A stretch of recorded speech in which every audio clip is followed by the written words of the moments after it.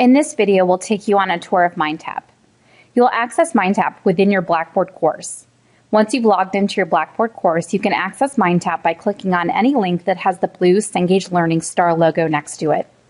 When you click the link, make sure that you do have your pop-up blocker set to allow for pop-up windows that come from NKU Blackboard. Once you click the link, MindTap will open in a separate tab. You can navigate MindTap using one of two views. You can use your week view, which will show you what is due on a given week. To access the assignment, you'll simply click on the listing from the week menu and the assignment will open. Your other option is to use the unit view, which is accessed by clicking on the middle view icon here at the top. This will give you more of a table of contents type view. You can open up a folder and then access the relevant chapter.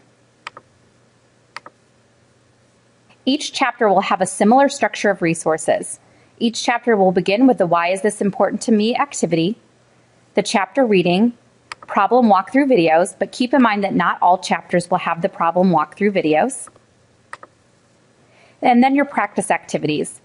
Most chapters will include the blueprint problems, which will take a core concept from the chapter and walk you through step by step, as well as the practice questions, which are your end of chapter questions from the chapter. Then you'll have your two assignments for the chapter. The first activity is your assignment. Once you open up the assignment, you'll be given a list of questions. Keep in mind that you'll be able to attempt each question up to 3 times. You can access the question by clicking on its title. Go through and answer the question. When you are finished answering the question, click on the Grade It Now button, which is listed at the bottom of the page.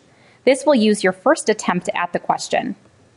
Right away, you'll be able to see what you've gotten correct and incorrect, and you can open up relevant feedback for each part of the question. If you would like to try the question again, click on the Try Another Version button. This will use your second attempt at the question. You'll be given a similar but new question to answer. Again, keep in mind that you are able to answer each question up to 3 times. To return back to the question list, you can click the Back to Assignment link. Once you are finished with the activity, meaning that you have used all 3 attempts at each question or you are satisfied with your score, click on the I'm Done, Grade Assignment Now button to submit your assignment to your instructor. The second assignment that you'll have for the chapter are your end of chapter questions. Each assignment will contain 6 end of chapter questions. Similar to the assignment that we just looked at, you'll have 3 attempts at each question. Again, click on the question title and enter in the answers. When you're finished, you can click on Grade It Now again to see the correct and incorrect answers, as well as review feedback.